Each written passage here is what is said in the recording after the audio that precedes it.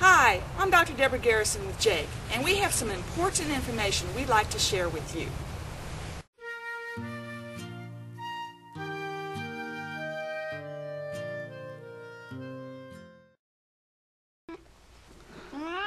Dr. Bernardine, is everything okay in Gandalf's eyes?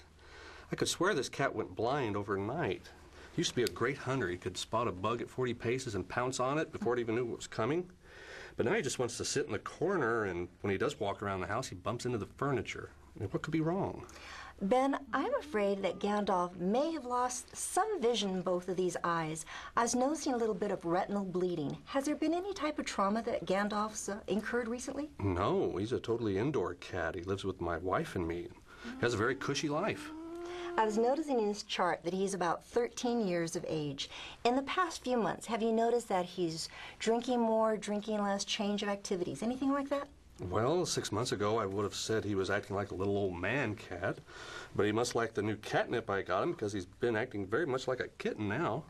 And he is more active, he's drinking a lot more water, and even though he has a ravenous appetite, he's actually slimmed down a lot. But what could those changes have to do with his eyesight? I'm suspicious that Gandalf may have a condition known as hyperthyroidism. It's an overactive thyroid.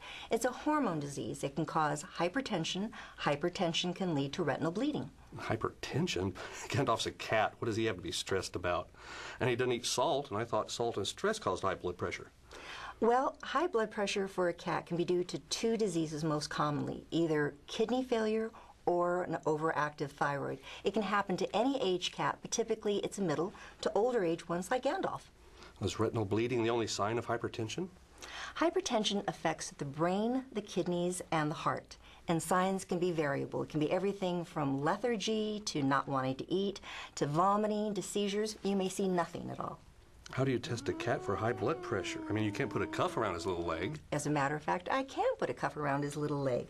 The same techniques that are used for testing your blood pressure and mine, I can accurately determine what Gandalf's blood pressure is. Well, how do you treat a cat for hypertension? I mean, my mother has this problem, but she has a medicine cabinet full of medicine. First thing I need to do is determine, does Gandalf truly have hypertension? I'll check his blood pressure. I also want to get a blood and urine sample, send that to the lab, have it analyzed. I may need to take a chest x-ray, abdominal x-ray, maybe even an ultrasound.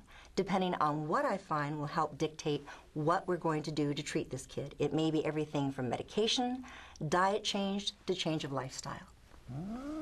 It's impossible to predict which cat may be affected by this potentially fatal disease of hypertension. Routine twice-yearly examinations is the best way to help protect your cat. Concerned about hypertension and the diseases that can cause it? Just ask your veterinarian. Really?